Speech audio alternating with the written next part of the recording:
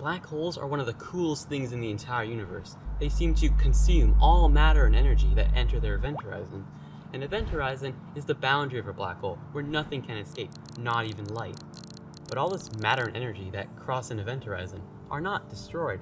Instead, they add to the mass of a black hole as information, growing the surface area by a tiny pixel.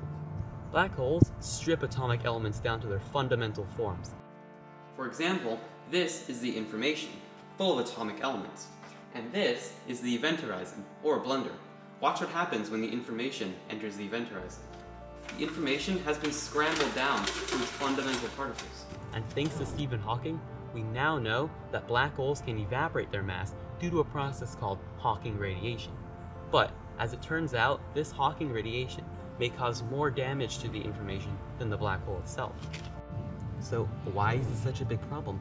Well, everything dies eventually, including black holes. And when they die, what happens to all the information?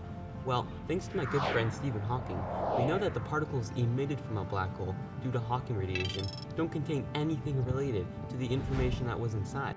All the Hawking radiation contains is just a scrambled mess of mass and radiation.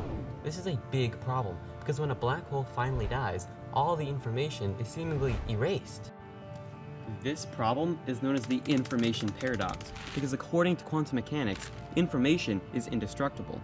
And finding an answer to this paradox could rework most of our understanding of modern physics altogether, and may even mean that our entire universe is just a hologram. The holographic principle is one of many solutions to the information paradox. Two physicists named Gerard Hutooft and Leonard Susskind theoretized that the event horizon or surface area of a black hole was similar to a hologram. A black hole is always at full capacity, so when more information enters, it has to expand. This new information is then painted along the event horizon as a kind of indecipherable hologram.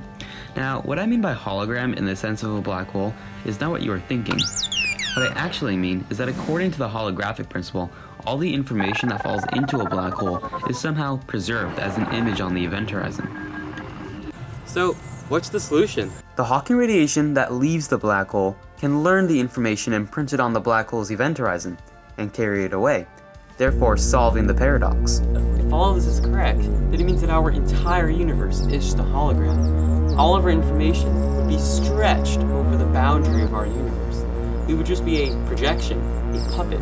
But keep in mind, this is all still theoretical, and until we get better technology, we can't know for sure. So until then, thanks for watching.